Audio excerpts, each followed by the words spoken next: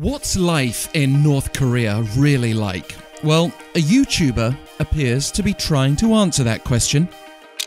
Hi everyone, I'm Yumi from Pyongyang. This is my first video.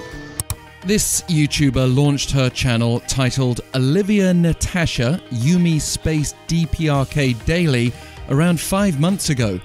The weather was still hot and she made a video about enjoying ice cream in the North Korean capital, even briefly interviewing some women who are nearby. Other videos in her series include her visiting a fitness center, commuting on the Pyongyang-Metro, celebrating the New Year, introducing food and snacks, and going to an amusement park.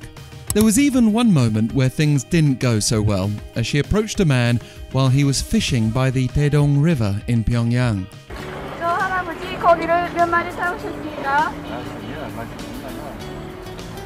How embarrassing! I totally got ignored. But that last line from her sounded rather scripted, didn't it? As if the rejection by the man fishing had been planned. And it's a running theme, as this channel seems to be trying to capture a sense of realism by challenging preconceptions about North Korea being strictly controlled, even with an apparently choreographed failed interview. Another example would be Yumi's 2 videos on football, in which local players and regular fans talk about the outside world, including the World Cup, as if they have free media access, even trying to settle the big debate: who is better, Ronaldo or Messi? Messi won. Aside from the videos being scripted, they also make references that you wouldn't find in a regular YouTube series. Like, for example, in the ice cream video, there was a mention of the factory where local snacks were made.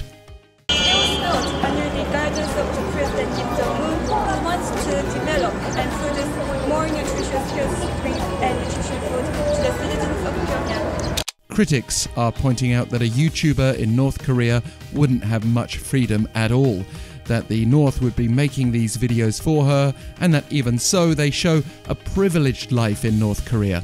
NK News reports that this channel appears to be part of a global propaganda campaign that's been running since 2018, including featuring girls filming videos of themselves talking about various topics from COVID-19 to Harry Potter. Regardless, these channels do provide a very interesting insight, if nothing else, into how North Korea wants to be viewed by the outside world.